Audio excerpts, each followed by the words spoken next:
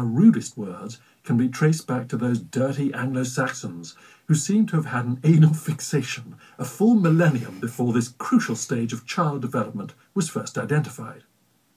Not content with beating each other over the head with cudgels and writing Beowulf, they made several fundamental contributions to our native tongue. It's the lads in helmets whom we have to thank for such earthly terms as shit, turd, fart and arse, sparking the 1,300-year-long obsession with potty language that has made us the great nation we are today.